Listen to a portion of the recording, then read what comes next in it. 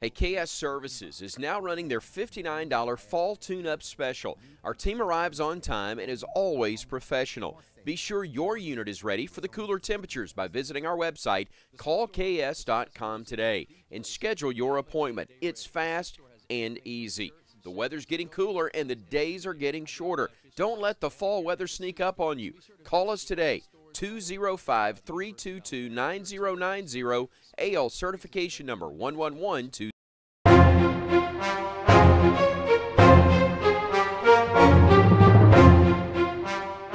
This is your Weather Extreme video for Sunday, February the 11th. I'm meteorologist Brian Peters. Thanks so much for tuning in. Satellite image shows we still have a lot of clouds over the southeastern United States. All of that cloudiness due in part to a frontal system that is still draped across the area. As you probably saw with yesterday's Weather Extreme video, the front has not moved much, still extending from southern New England to down across Kentucky and Tennessee into extreme northeastern Louisiana, and then the front extending down into southeast Texas.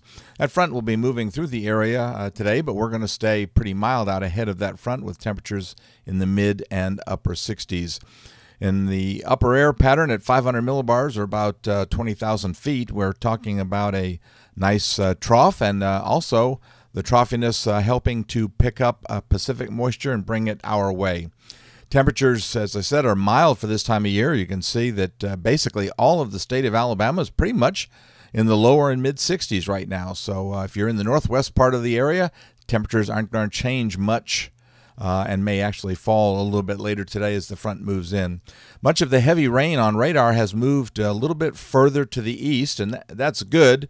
That has caused the cancellation of flash flood watches across much of the north and northwest parts of Alabama.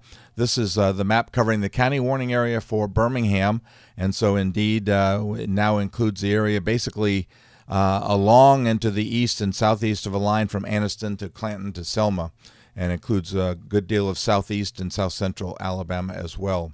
The larger watch warning map shows all the green that you see. The darker green are flash flood watches all the way up into West Virginia and the mid-Atlantic states. The brighter greens are actually flood warnings. Then the purples that you see are a good deal of winter weather advisories extending all the way from north central Texas there all the way up to the state of Michigan and then over into parts of New England. WPC has a slight risk for heavy rain, surrounded by a marginal risk that extends all the way from southern New England all the way down into southeast Alabama. Overall, basically everything has shifted just a little further to the east.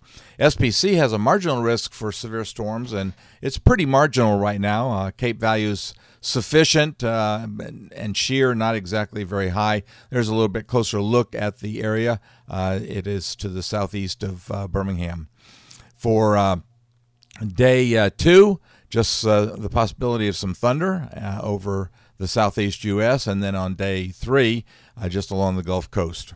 All right, the 06 CGFS model run, and there's the heavy rain that's occurring, primarily going to be down from southeast Alabama across parts of Georgia. Cape values, again, they're okay. They're not just spectacular. But they're reaching 300 to 400 joules per kilogram, so basically they're sufficient for a look at some marginal thunderstorms. The QPF out through Friday does not feature a lot of rain after Sunday and Monday, but you can see the rain amounts, the heaviest expected over the southeast part of the state, around 2 inches, whereas much of the rest of the state is looking at probably around a ½ inch.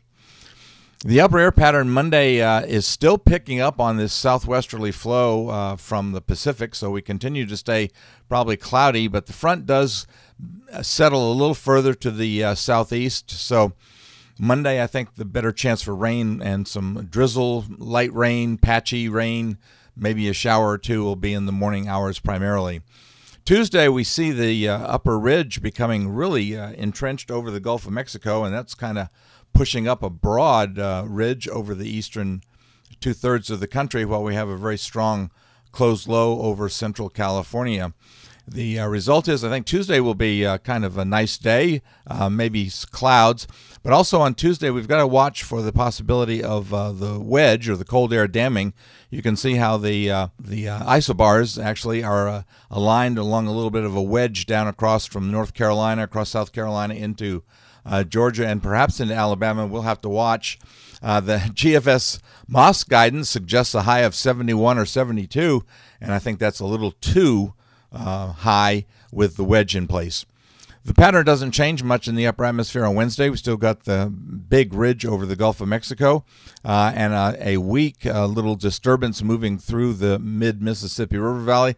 The result is we see a little bit of rain and showers over the Mid-South area extending into West Tennessee and perhaps the northern third of the state of Alabama.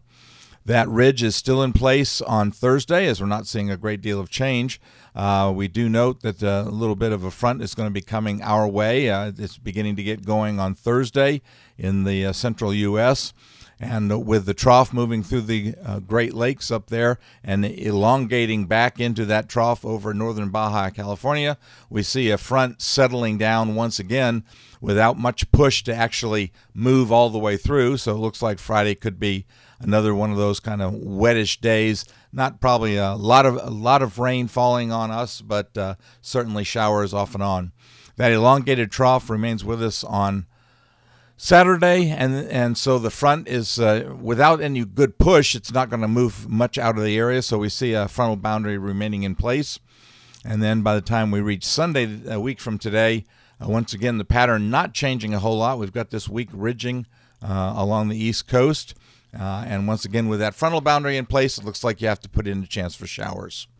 Looking out into Voodoo country, and we see a very nice trough coming into the middle Mississippi River Valley on Tuesday the 20th, and that moves on pretty quickly, and that does give us a little bit of a cool down through about the 22nd of February.